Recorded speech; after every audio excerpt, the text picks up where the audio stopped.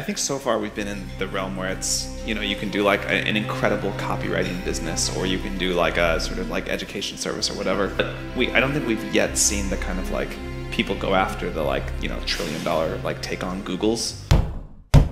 OpenAI was founded with the goal of advancing the field of artificial intelligence and making it accessible to all. Their latest creation, ChatGPT, is a language model that can generate human-like text, making it an individual tool for anyone looking to write scripts for their YouTube videos. With ChatGPT, all you have to do is provide a brief prompt and the AI will do the rest.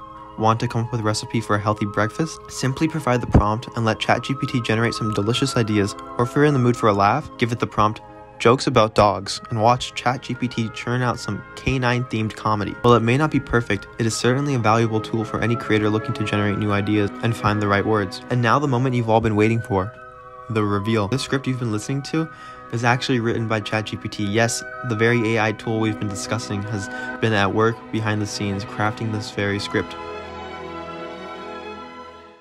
Okay, so now that you know the first part of this video was written by ChatGPT, let me tell you about my experience making it. First of all, I have to say I was a little skeptical at first. I mean, can a machine really write a script that sounds like a human? I started by providing a prompt to ChatGPT, something along the lines of "script for a YouTube video about ChatGPT," and then I just sat back and let it do its thing. To be honest, I was blown away by the results. ChatGPT generated a script that sounded like it was written by a human. It was engaging, informative, and even a little funny. I mean, who knew AI could be so clever? Of course, the script wasn't perfect. There were a few awkward phrases and grammatical errors here and there, but overall, I was impressed by how well ChatGPT was able to capture the tone and style of a human-written script.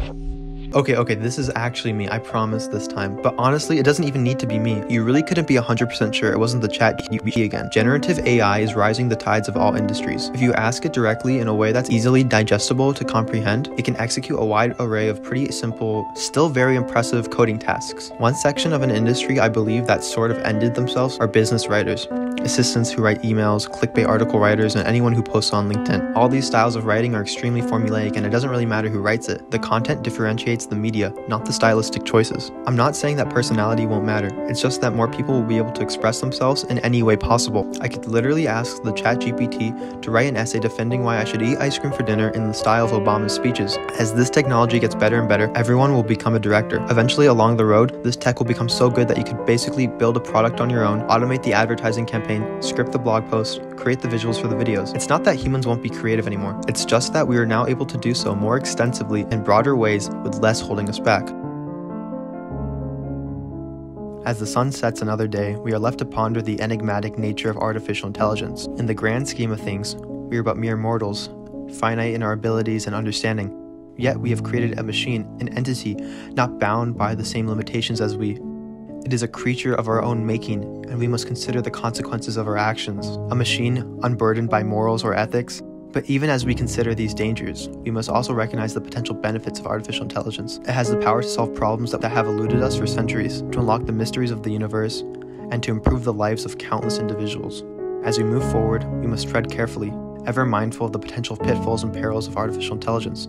For in the end, it is up to us to ensure that this technology is used for the betterment of humanity. Oh, and by the way, I have no idea who Immanuel Kant or Kant is. I don't even know how to say his name.